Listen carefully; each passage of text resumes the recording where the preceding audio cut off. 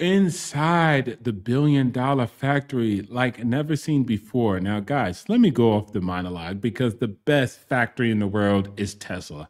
Let's get active. The true value of Tesla lies not just in its products like electric vehicles and battery technology, but its in manufacturing prowess, a point Elon Musk has highlighted repeatedly. And he often says that Tesla's most valuable intellectual property is the ability to manufacture at scale and speed unmatched by traditional automakers. And let's break down why this manufacturing edge is hidden, yet critical aspect of Tesla's long-term success, one that many investors overlook. Now, Tesla's approach to manufacturing isn't just about simply producing cars, it's about building machines that make the machine. Unlike traditional automakers, Tesla vertically integrates many of its production processes, and this means they handle most stages of manufacturing in-house. That's vertical integration for you slow guys in the back. And from building vehicles, parts, to creating complex software, Tesla doesn't rely heavily on third-party suppliers. It allows you to control a lot of aspects and giving it more control over production speed, cost, and quality. This level of integration is rare in the auto industry, where most companies depend on an extensive web of suppliers and each adding time, cost, and potential delays to production. Now, Tesla Gigafactories embodies this philosophy. Now, across their factories all over the world, okay? These massive and highly automated factories are designed for efficiency and scalability, allowing Tesla to ramp up production faster and at a lower cost per unit than competitors. Now, Musk describes the Gigafactories as the product itself, emphasizing that they are as much a technology marvel as the cars they produce. Tesla constantly refines its manufacturing processes within these factories. And guys, most of your companies don't refine the process. You ever try to go to a company and change something about the company and they're like, yo, stay in your lane, stop trying to change things? Yeah, that doesn't happen at Tesla. And seeking ways to cut down on time, cost, and waste. And this approach has led to innovations like the Gigapress, a huge casting machine that produces large, single-piece car components, drastically reducing the time and the number of parts and simply simplifying the assembly process.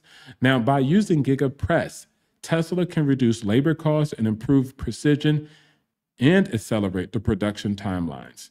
Now, we're going to go into this video a bit, and I'm going to let this play, and so you guys can understand things that are happening at the Gigafactory, okay? So here we go. Inside the factory where Tesla cars are manufactured, you will find both employees and robots. The Cybertruck factory cost Elon Musk $7 billion. Production began in Gigafactory, Texas in Austin. You are now watching the assembly of the Cybertruck windshield, the largest piece of glass in the entire automotive industry. This glass goes from the nose of the car basically all the way above driver. It's shatterproof, bulletproof, and they are sealing out all the noise. Once the Cybertruck's production is ramped, Tesla expects to employ a whopping 60,000 people in Gigafactory, Texas. Similar to Tesla's other factories, the average Tesla salary ranges from approximately $49,000 per year for customer service manager to $173,000 per year for director of engineering. And that doesn't include options and awards with the stock. More than 1 million people had reserved Cybertruck. Tesla shares crash test video of Cybertruck. You can see for yourself that Cybertruck does not seem likely to roll over in a single car accident. We can also say that the passenger cell survives a 35 miles per hour front impact. Though the severe movement of the rear axle in that test is concerning, we also can't speak to how much force the dummies experienced. Ultra-hard cold-rolled stainless steel. Now let's get back to the processing, all right? Here we go, factory. The production process of Tesla cars starts here. Now remember what I talked about, the press. This Gigapress weighs over 400 tons. The sheet metal rolls are laser cut for the manufacturing of body panels. Tesla vehicles are built with a combination of aluminum for lightweighting and high-strength steel in safety-critical areas of the frame and body.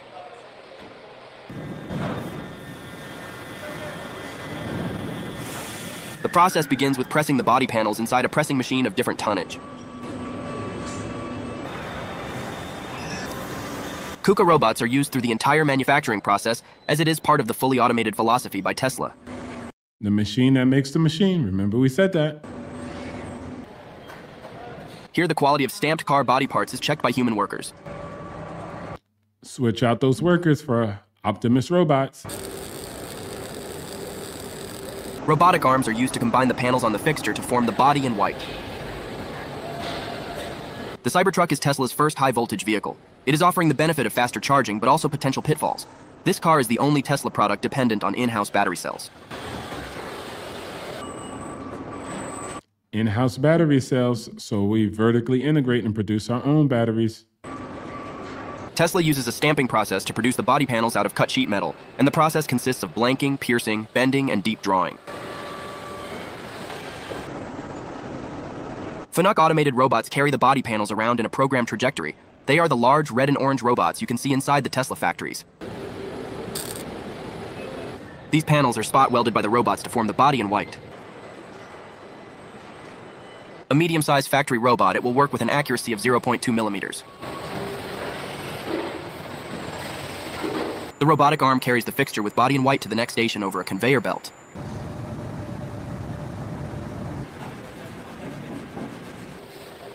The welded body in white is dipped in a phosphate tank to increase the surface affinity for paint.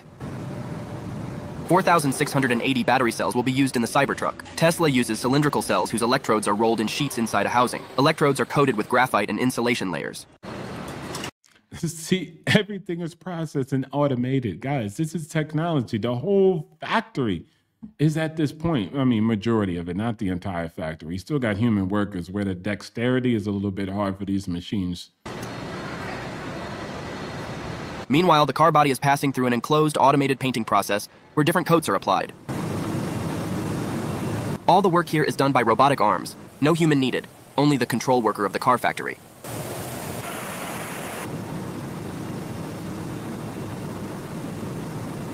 The new Tesla Cybertruck have a dual motor, or you could have the Cyberbeast version with 3 motors and 845 horsepower. Tesla Model Y has 2 vector-controlled motors distributing torque to the front and the rear. One Tesla assembly line produces about 2,000 cars a week.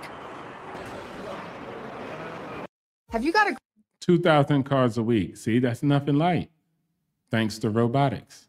Right? That's why I said that is the technology. That's not easy to make all those robots work, all right? You need software engineers. You need programmers. It's a lot that goes with it. The painted body in white is now moved to an illuminated inspection area for checking paint defects from painting room.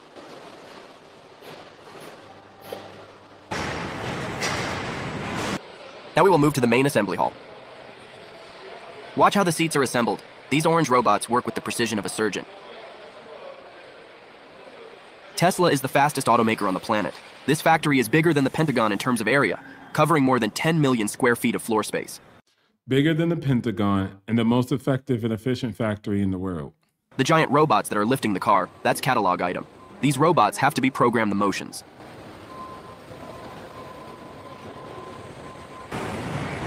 General assembly is placed where installation, corrosion protection, airbags, and road noise are installed. Why? Now, let's get a little bit human at this part, but let's kind of skip to the end, all right, so we can get the information. Building superchargers for its electric vehicles right here. So now this is another facility that's effective and efficient that creates the superchargers. 1,500 employees work here.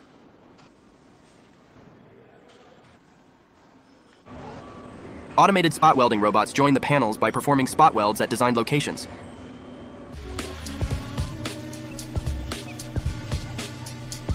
This Gigafactory has received a delivery of 66 assembly line robots to help with the production of the Cybertruck. 66 robots are not enough for a complete model production line.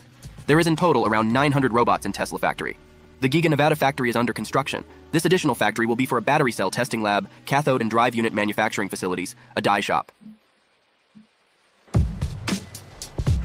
The Tesla Tilburg assembly plant handled final assembly of Tesla Model SX electric vehicles for delivery within Europe.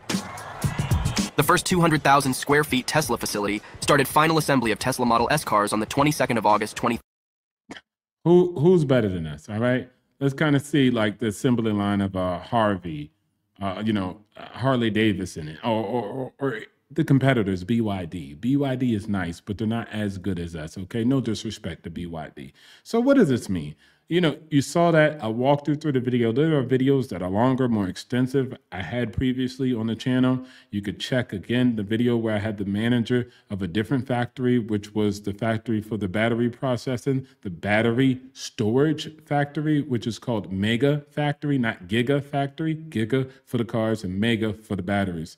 Net, he explained the entire process there also, and they had to create many different things because it was the first facility in North America.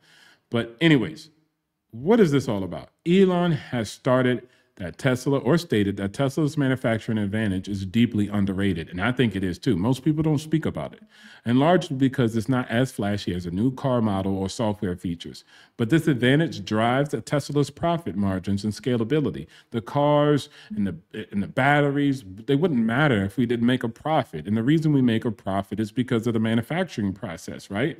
I mean, a lot of other companies come out with nice cars, but they can't actually make any money. So therefore, all the other EV competitors that you used to know of, like Lucid and, NIO and NEO and all this other stuff, they failed, right? I mean, BYD is the only competitor, right? And it goes down to our manufacturing ability, allowing the company to produce cars at a much lower cost than competitors.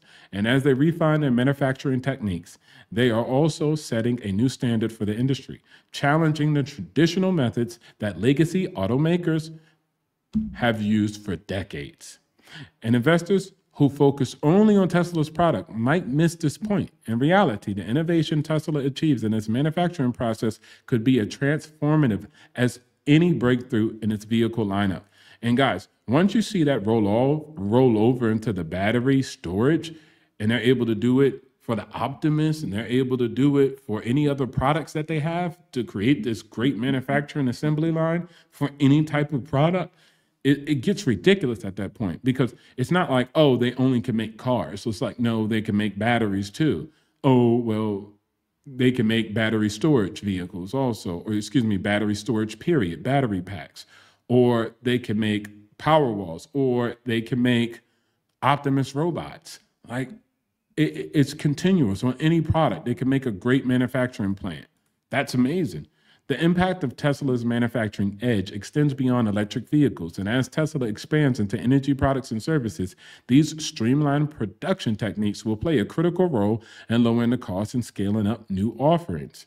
An essential Tesla's true competitive advantage is not just its automaker, it's a manufacturing powerhouse that happens to make electric vehicles and other things too. This capability not only enhances their profitability, but also positions them uniquely to scale in any future industry they enter.